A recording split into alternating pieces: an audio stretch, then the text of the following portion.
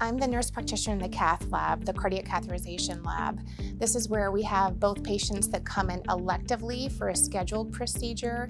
We also have patients that have either come to the hospital for other things, and we serendipitously find that they need a cardiac catheterization, or they come in through the ER with chest pain. We also do defibrillators and pacemakers.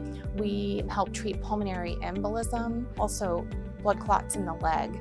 So we do multiple things in the cath lab using the modern technology that our hospitals purchased.